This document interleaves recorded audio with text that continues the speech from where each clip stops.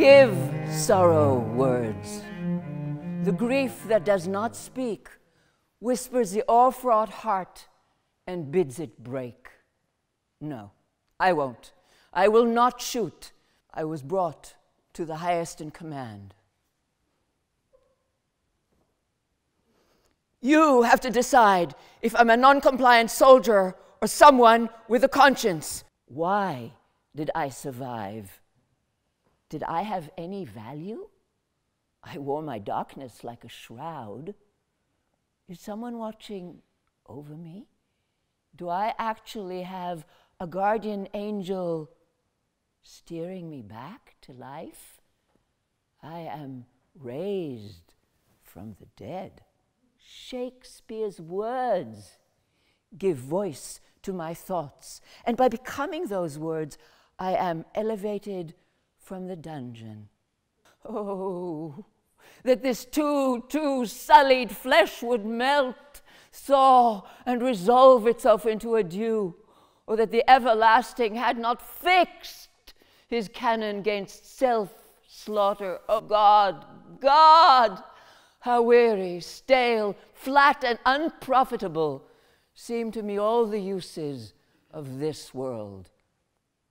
I did shoot, and it wasn't at a silhouette of a person, but a living, breathing human being. Heavy I was, sinking into mud, endlessly falling, going back and back, down and down, endlessly rising I am, a gossamer silver cord rising from my chest, up and out I am, to the dark skies above I am, pulled into I am, falling and flying, weighted and weightless, neither this nor that. And who? Truly, who am I? Obliterated, forgetting, forgotten, melting into thin air, no air, bloodless, formless, I am not.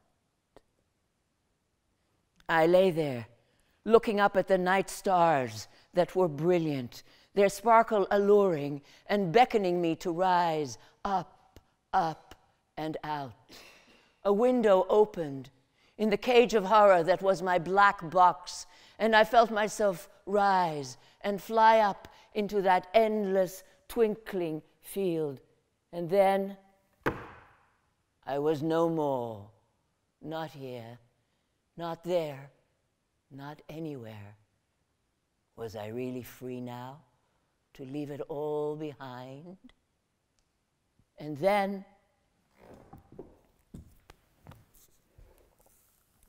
I was back, floating on the ceiling.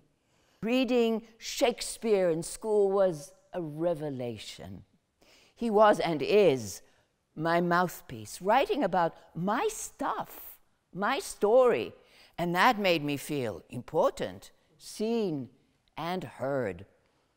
When I played Mariana in Measure for Measure, from her hollow place of rejection, coupled with my fragile mental state, I felt that I was making a deep connection to the audience. My light bulb moment was the realization that what really unites us is our struggles. And his words created a safe place for me. It was my first glimpse into my sense of purpose and value. שניים אוחזים בטלית, זה אומר כולה שלי, וזה אומר כולה שלי. As this well-known tractate from the Talmud teaches, two people are holding a prayer shawl, each claiming it as his own. That prayer shawl was my captive childhood. And who does it belong to? The parent who shapes it, or the child who lives it? Tell me, do any of us have a choice? Or are we just acting out? Well, all the world's a stage, and all the men and women merely players. They have their exits and their entrances. The slogan of survival became, never again. The new Jew, the Israeli, was no longer a lamb led to slaughter, but a warrior with a creed of strength, self-determination, and the right to exist. But at what cost? Bombs shake the foundation of our humanity. The scars of war on both sides never fade. I get it.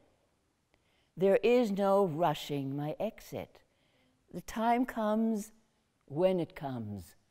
A higher power than myself is navigating me through my labyrinth. And now that my bank account of time is dwindling, now,